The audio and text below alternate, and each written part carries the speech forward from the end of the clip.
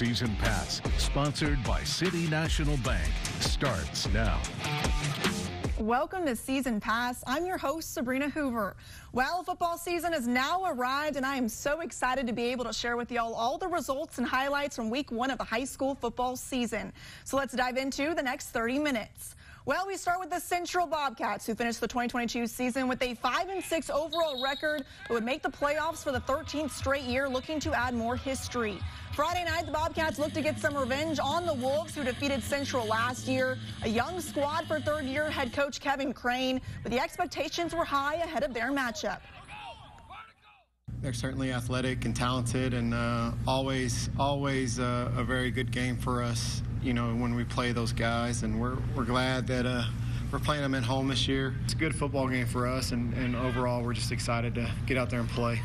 Both of these guys are talented young men, and you know, they're both capable of playing. They're both capable of leading our team, and I feel good about either one of them, you know, and so that's a unique situation to be in. Well, the Bobcats hosting a ranked Killeen Shoemaker team, looking for a different result this year. Early first quarter, Shoemaker with possession. QB tries to make the handoff, and the ball is loose, picked up by Corwin Warkala right around midfield, and he is off to the races. The big fella showing off his speed. He scores the first touchdown of the season for Central. Central now trailing 14-7 still in the first quarter. Christian English with the handoff to Javion Robinson, gets to the goal line, hit, then pushed into the end zone to tie this one up at 14. Second quarter, Central trailing 20-14 now. English sitting in the pocket, hits Tyree Brawley out in the flat, hit as he is met in the end zone, but that ties it up right before half. A back-and-forth game all night. However, Central falls 34-27, and they will travel to El Paso next week. And moving to 4A, the Lakeview Chiefs, they would finish the 2022 season 3-7 overall and 0-4 in the toughest district in Region 1 following realignment last year. A tough year for the Chiefs as they saw their 4-year streak of making the playoffs come to an end. But head coach Hector Guevara explained the game plan against the Tornadoes leading up to Friday night. They show up to work, and every week they come up with a new word. You know, this week is energy, and they come to us and tell us, hey, coach, the word of the week is energy. So, you know, so we feed off of that, and we remind them of what they're bringing to the table, and you know, a lot of it comes ownership of themselves. You know, so we want them to take charge. They do a good job running the ball, so we got to make sure that we kind of slow them down defensively, and hopefully, you know, maybe cause some turnovers here and there, and just, you know, just like I said earlier, just got to stay sound. Well, Friday night created a new slate for the team. The Lakeview Chiefs picked up their first victory of the 2023 season, a 49-8 victory over La Mesa. The Chiefs put up 49 points, 5 points more than their victory last year over the Tornadoes at home. Now the Chiefs look towards Sweetwater at home next Friday to continue their momentum under 7th-year head coach Hector Guevara.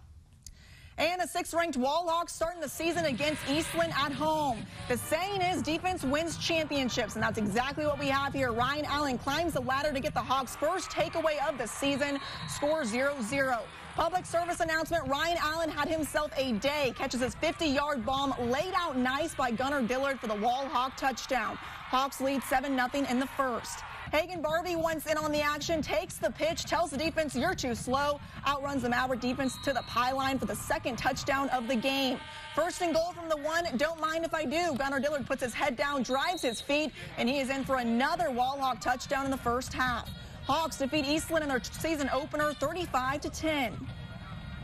And moving to the Brady Bulldogs, a team that finished 2022 with a 5-6 overall record, 3-2 in District 2 3A Division 2, good enough for a 3rd-place finish to make the playoffs for the 4th straight season. Well, a new season, new results, and new head coach. The Bulldogs would fall in their season opener to Comanche 37-8.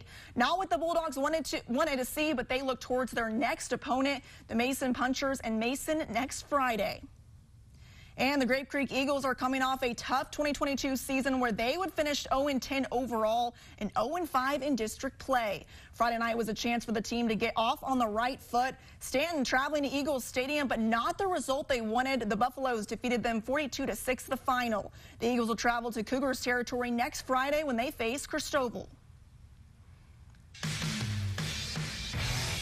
Coming up next on Season Pass, we take a look at our game of the week, TLCA San Angelo versus Ozona. Stick around.